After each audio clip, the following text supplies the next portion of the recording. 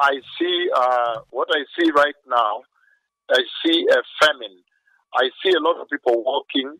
I see a lot of people walking in column like this, carrying some little containers and so forth. So there is a famine that is coming here. And again, let me say this. I see people walking in this land, walking in a large column. They look like in the dry areas of this country. And so there is a big famine. This famine may be very big if they bring repentance before the Lord. That means this nation needs prayer. I need to pray for this land. I need to pray for this country that it may rain and there be no famine. But I see a lot of famine and I see these things happen. And when you read the Bible says very clearly that I gave you famine. I placed unto you famine. I took away bread from you. I made your teeth white. White teeth means famine. White and long. I made your teeth white, and yet you have not yet returned to me. So the Lord is asking that this country returns to the Lord in repentance and holiness.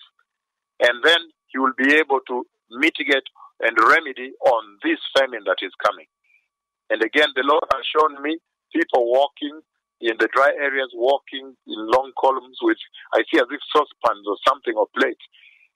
And the Lord has shown me that. And so he is saying that there is a famine that is coming here. However, the Lord is saying that I gave you famine, I hungered thee and suffered thee. I made your teeth long and white, and yet you have not yet returned to me.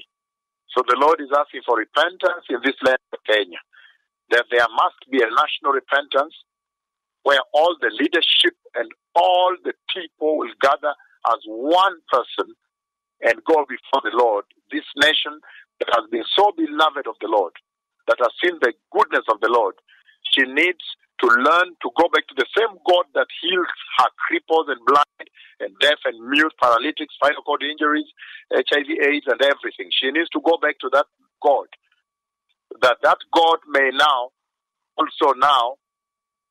cover her on this nakedness of famine. I see a famine that is coming to this end. I hear a famine, but I see people walking in kind of a long column, thin like this, with a plate and a saucepan in the hand. So the Lord is asking this country to repent and return to holiness and prepare the way for the coming of the Messiah. This country cannot ignore the Lord. And only the Lord will bring rain. Rain will not come from the United Nations Security Council. Rain will not come from the World Bank. It will not come from IMF. It will not come from anywhere. Rain will not come from a government policy paper. Rain comes from the Lord. May those who have ears prepare for repentance. I know the big ministry that is here, the ministry of repentance and holiness, of more than 20 million people already began a national repentance this Sunday, yesterday, and that repentance continues on and on non-stop until the Lord comes down again to love this country and stop this famine.